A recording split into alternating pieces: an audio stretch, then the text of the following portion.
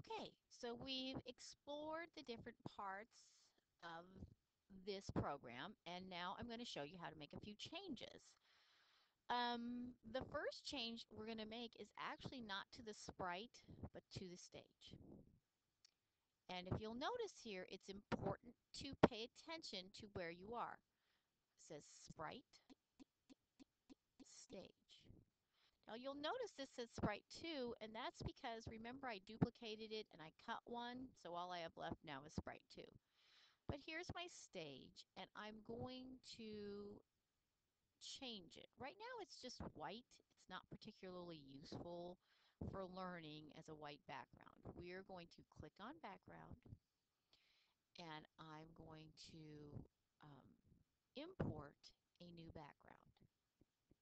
And there's all sorts of these. You will explore them later. For right now, we are choosing the XY grid. And if you think back on our Dino game, it'll make a little more sense. And I'll click OK. And you'll notice that I'm going to actually cut the cat here so that you can see what's going on. I've got my X axis here and my Y axis here. And it looks something like the Dino Grid game. I've got this game, and if you look here, my mouse will move according to certain numbers. So that's the background that I want you to use. Now, the other thing that I've done here is now I don't have a sprite, so it's going to be kind of hard to program without a sprite. And you'll notice it says New Sprite. I can create one, which you'll get to do later. I can get one from the files.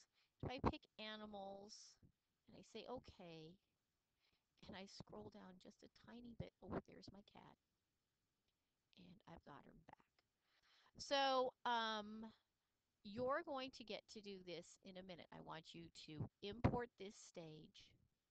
I want you to cut your cat so that you can see what it looks like and get your cat back. And if you'll notice, I now have Sprite 1.